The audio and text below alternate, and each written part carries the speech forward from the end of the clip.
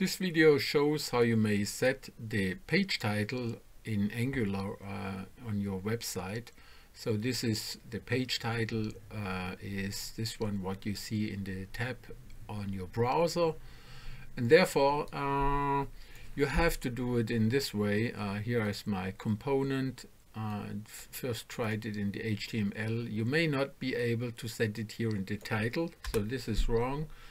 You have to do it in the following way. You go there, you say import and then title from Angular platform browser. That's one. You import it in your component, and then as soon as you have loaded your stuff, you may say, what I do here is I load my data, and then when I have loaded my data, I may subscribe, I get my data, I say do some work, and then I say initialize after this.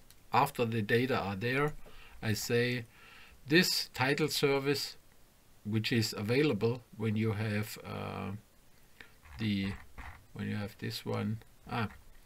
Now let's also, you have to do this one, the platform, and you also have to say here in the constructor that you have a title service from title. So title is this one, title, you see this one, and then you have a title service, that's normal or common use, and then you say this title service set title, and then you make a string inside, or you take some stuff or some data from your model.